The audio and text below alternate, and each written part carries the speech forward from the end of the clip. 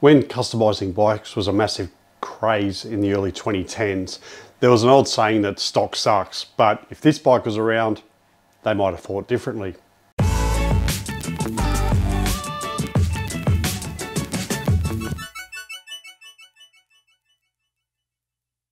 Hey everyone, welcome to Roads of Oz. My name is Matt, and on this episode we're looking at the Fantic Caballero 500 Scrambler. So what is Fantic, I hear you say? Well, Fantic is an Italian motorcycle manufacturer that's been in business since 1968. It's been in operation for over 50 years. They have a very strong background in small capacity bikes. They've really upped their game and developed some very impressive off-road and enduro machines. And for the past couple of years, the Caballero 500 has been available in Australia. Big shout out to Jason and the team at Gasoline Motor Co. They're located on 1047 Burke Street, Waterloo. Go check out their store, it's absolutely amazing. Anyway, back to the Scrambler. If you were after a Scrambler, you really need to check this out. It's priced at $12,999 plus on-road costs, and it's a really impressive unit. It comes with some quality components like an Arrow exhaust, Library brakes front and rear, and a 6-speed gearbox. Now, even though it says 500, it's a water-cooled 450cc motor, and it's quite impressive. It puts out 40 horsepower at 7,500 RPM and 43 Newton meters at 6,500. When I went into it, I wasn't expecting too much power, but this bike was quite punchy, and that's down to its weight. So if you want more power, in 2023, Fantic is releasing the Scrambler 700, which shares the Yamaha motor from the XSR, so it should be quite an impressive beast. As per Euro specification, it has ABS, but it is disengageable. That's more for off-road, but this model is specifically for the road. Now, what do I like about it? Well, the thing is light. Weighs in at 150 kilograms. It's a true Scrambler in every sense. That lightness helps get it up to speed pretty quickly. The motor is more than capable of all the posted speeds, and then still has a bit more up its sleeve. I did give it a few tests, doing a rolling acceleration from 40 to 80 kilometers an hour, and it done it with ease. It also does your highway speeds. I went from 80 to 100 and just rolled on the throttle, and away she went.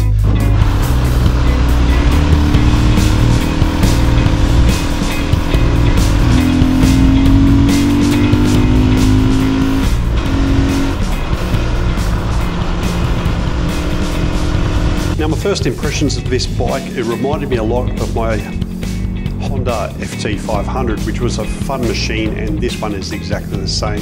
It's a lot of fun. Initially, I was a bit concerned about the tyres, but once I got used to them, they held up to the corners quite well. So look at it, it's a really nice bike, and it does turn heads, and you'll also find you're turning and looking at your reflection in the windows as you're pulling up at the set of lights. So yes, it is a head turner. I took it to the Royal National Park and put it through its paces and had an absolute ball riding this thing. Due to how light it is and its size, I was able to flick it through the bends, and it's just a lot of fun. Because it's so compact, you can work your way through traffic no problem at all. It is a great city bike, and it's also a lot of fun just taking it out.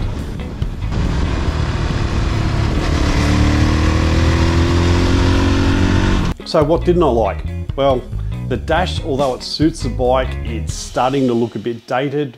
Being an LCD dash, we're moving towards TFT screens, and if they could design one to integrate into the bike nicely, I think that would suit its prospective buyers more than that other dash. On the dash, it did have a fuel gauge. It was only like a 4-bar indicator, and problem was when it gets down to that last bar, it starts flashing. The annoying thing about that is it's flashing way too early. The bike also has a fuel light, so that flashing is kind of redundant, and it does get irritating. Also, you can be riding it, it's flashing when you pull up at the servo and put it on the side stand, it goes from 1 bar to 2 bars, which indicates half full. So I know I love fuel gauges, but when they're like that, they can be a bit annoying. It's only a small gripe, but still, it's still annoying in my opinion. I was surprised it didn't come with a USB, due to the simple fact is most of us have smartphones now, and I would have had a USB outlet on the handlebars. Now, in saying that, it wouldn't be a hard install, and it'd probably be one of the first things I added to the bike. So when you add a phone mount, you can use the screen from your phone for maps, directions, and everything else that we do. So it could potentially negate the requirement for a TFT screen. So who should get one? Well, the bike legitimately sits between the Royal Enfield Scram 411 and a Ducati Scrambler.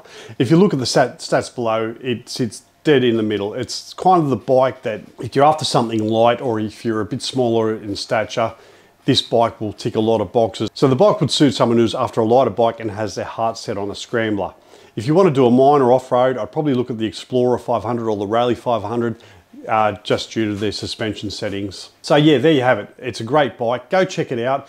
Go to Gasoline Motor Co. in at Waterloo. Jason and the guys are very helpful there. Also, on a side note, some of their other bikes look pretty cool in there. They do some great customs and the showroom is definitely worth checking out. So would I get one? Well, if I was after a small bike, just for regular commuting, it would be up there on my list. It's a lot of fun to chuck around the corners. It's light and it's agile and it's perfect for daily commuting.